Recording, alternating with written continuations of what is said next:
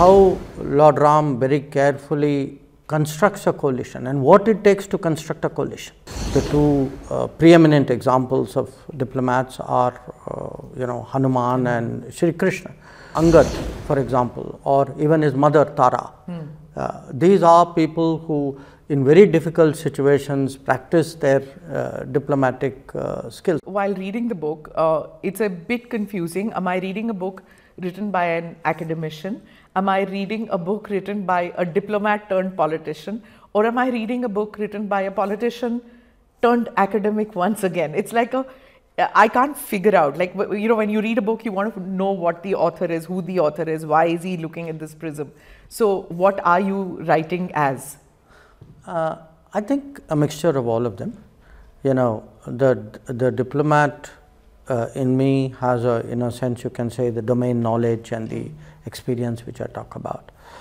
The politician in me feels the need to communicate that to, as we said, to the everyday world, to the normal, to the Samanya Nagrik, you can say.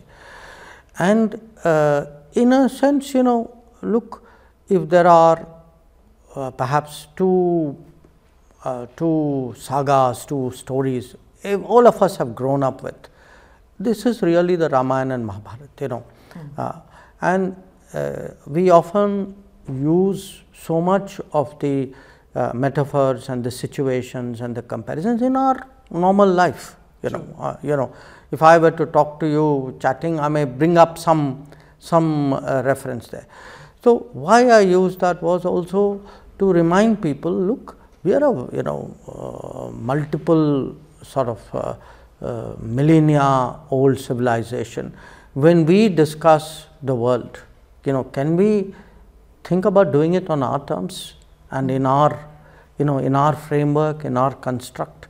So there was that part of it also, that for me to think of the world, I mean, as you can see, what I've tried to do is to take a particular theme and to try to give it a Ramayana type relevance. So say, for example, I've used the coalition building, how Lord Ram very carefully constructs a coalition and what it takes to construct a coalition. It doesn't happen by itself.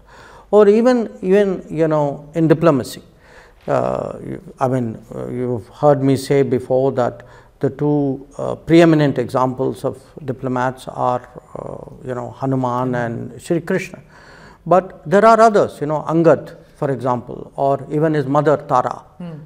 These are people who, in very difficult situations, practice their diplomatic skills.